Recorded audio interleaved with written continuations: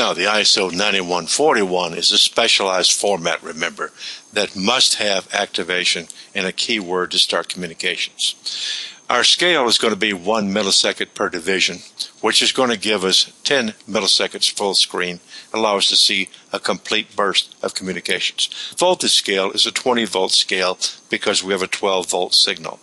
As you can see on the left is our 20-volt scale. Now, let's look at the pattern and look at our 0 point.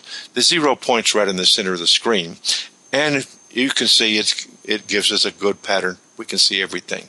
Look at the triggering point. Notice the triggering in this, how steady it triggers and holding everything starting at the left. That's a properly set trigger point. Now, various communications will be taking place and you'll see various amount of information. But remember, this communications only takes place when you have a scan tool connected and communicating. If it does not do the proper initialization as shown in the diagnostic section, you're not going to get communications. So be sure you're aware of what's needed to make this work.